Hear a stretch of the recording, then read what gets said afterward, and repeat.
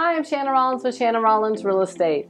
A quick and easy way to freshen up your home and give it a fresh feel without a lot of expense and time is painting.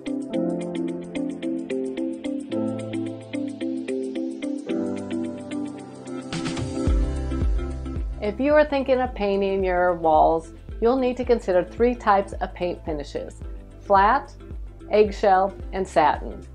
Flat is great in that it's easy to touch up if you use the same type of roller that you used when you painted the wall originally.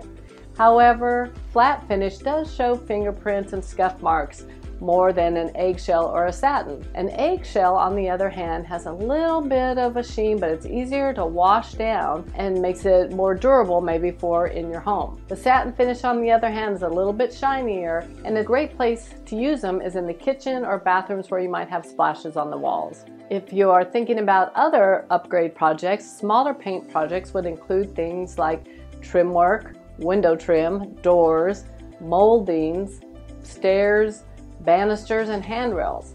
If these items are left unfinished properly, or they're dingy, dirty, or have peeling paint, it could degrade the look of your home even if your walls have been freshly painted. If you're painting your window trim, you need to first consider what type of windows you have.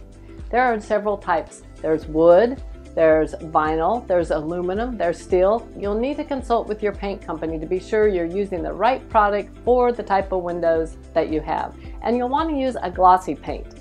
This will make it easier to clean up, and of course you'll want to use, if you're doing on the outside, an exterior paint. Want to paint your front doors?